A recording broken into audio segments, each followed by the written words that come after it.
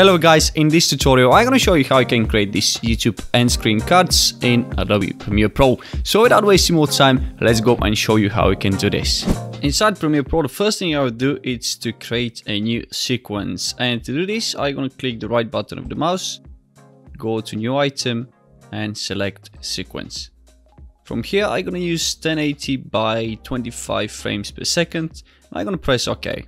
Then I'm gonna go up to Essential Graphics panel, and if you can't see this on your workspace, you can go up to Windows and from there you can click on Essential Graphics. Then I'm gonna click on Libraries because I saved this pre-made template that you can use for free inside Premiere Pro. I'm gonna grab it and apply it to the timeline. It will ask me whether I want to change the sequence settings or keep the existing one, and I'm gonna click on keep existing one. Then I'm gonna zoom in a little bit and I'm gonna move the cursor to the point where I can see the details on these templates, and I'm gonna use this template as a reference to create my own rectangles and circle onto this program monitor. And to do this, I'm gonna go down to the rectangle tool, select it, go back to the program monitor and create a similar rectangle to the one onto the pre-made template. It could be a little bit bigger than this one, like that, and then I'm gonna press escape and then V. Then I'm gonna go back down to the rectangle tool, and this time I'm gonna select the ellipse tool, and I will create a circle by holding shift and create a perfect circle like that. Again, I'm gonna press escape and then V and place it at the middle. Now when we have created those two elements, I'm gonna go down to the timeline and extend this layer so it can match the pre-made template like that. And after that, I'm gonna delete the pre-made template because we don't need it anymore. Then I'll select the graphic layer and go back to the Essential Graphic panel, and from there I'm gonna change the names of those shapes because otherwise we're gonna get confused which one is which. So for example, this one I'm gonna name it rectangle 1 like that, and the second one I'm gonna name circle. And now I'm gonna select the rectangle and go down to stroke and tick the box for stroke.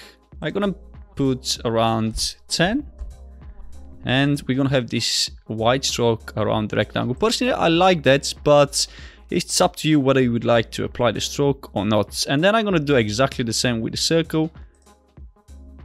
Again, I'm gonna put the value up to 10. Also, I'm gonna decrease the opacity to both elements. Again, I'm gonna select the rectangle, go down to opacity and put it down to 65. And I'm gonna do the same with the circle. There we go, 65%. And then after I've done that, I'm gonna move the circle to that side of the screen. And I'm gonna move the rectangle somewhere over here. That's perfect. And once I've done this, I'm gonna go back to the rectangle, click with the right button of the mouse and duplicate it. After that, I'm gonna grab the duplicated element and place it somewhere over here. Now, when we've done with creating the elements, the next thing I'll do is create a text. To create a text, I'm gonna press T and I'm gonna create text somewhere around the program monitor. I'm gonna type it out, thanks for watching. Then I'm gonna press escape and V and move the text somewhere over here. But I want to change this font, and to do this I'll go to the effect control panel. You can do it from the Essential Graphics panel as well, but I prefer going to the effect control panel and change the font from there. I'll be using the Nimbus 1, and also I'm gonna make all the letters capital, and I'm gonna decrease the size of it a little bit. Something like that. Okay, that's perfect. And one more thing I'll do to that text, I'll create a background. I'm gonna go down to background and click on background. I'll leave the opacity to 75%, but I'm gonna increase the size of it just to 10.6, and also I'm gonna make the edges around 10% round like that. Then the next thing I'll do is go to the Essential Graphics panel, select the thanks for watching text, the right button of the mouse and duplicate it 3 times. Then one by one I'm gonna drag the text over here, then somewhere over here, it's fine, yeah, somewhere over here, and then the last one over here. Of course we're gonna change the text, that's gonna be next video. Okay, escape and V, then this one gonna be previous video. I don't know whether I spelled right previous, but please don't judge me about that. And I'm gonna press escape and then V again and readjust the text a little bit. Gonna move also the next video over here, right? And then I'm gonna change the last one to subscribe, like that. Escape and V as well. Brilliant, that looks perfect. And now the last thing is left to be, actually there is 2 more things to be done. The first one is to add a background and the second one is to add animated arrows. So to add the background, I'm gonna go and grab one of those backgrounds that I already uploaded into Premiere Pro and I'll drag it onto the timeline. And from there, I'm gonna match the length of the graphic layer and now we've got a background as well. And by the way, if you like to get a similar background that the one I'm using for this video, you can go to Adobe Stock, click on free, and it's gonna take you to this page where you can click on free videos and then you can go to backgrounds, and from here you've got thousands of images and background videos that you can use for your projects. It's completely free and you don't have to pay anything. You have just to create a free account with Adobe Stock and you'll be able to use all of these assets. And the second thing we have to do is to apply those animated arrows. To do this, again, I'm gonna go back to the Essential Graphics panel. I'm gonna click on Browse and from there I'm gonna tick off the libraries and I'm gonna type down arrow.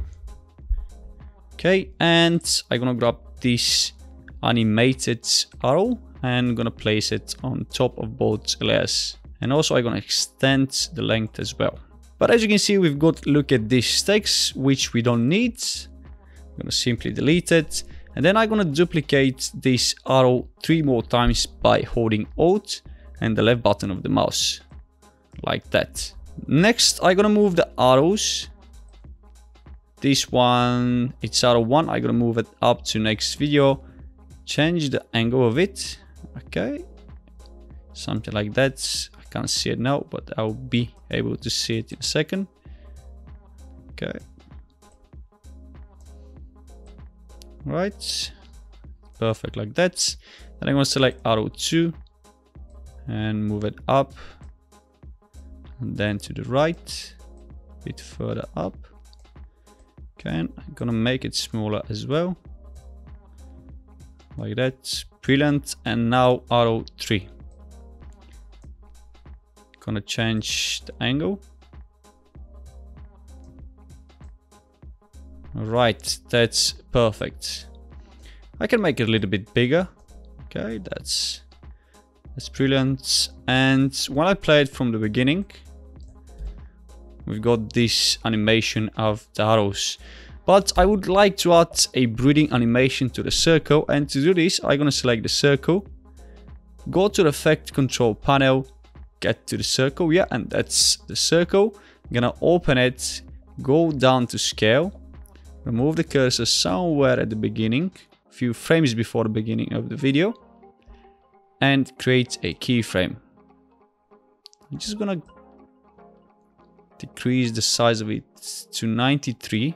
Then I'm gonna move a few frames forward, like that. Go back to 100. Then I'm gonna select again the first keyframe. Let me just zoom in a little bit so you can see better. And I'm gonna press Ctrl and C, move a few frames forward, like that, and then Ctrl and V. Like that, we copy it and paste it. And now when we've got those 3 keyframes, I'm gonna select them, the right button of the mouse, and Bezier. So to save a lot of time and hassle, to make this animation to last until the end of this end card, I'm gonna select those 3 keyframes, Ctrl and C to copy them, move 2 frames forward and then Control and V. Let me just zoom out a little bit.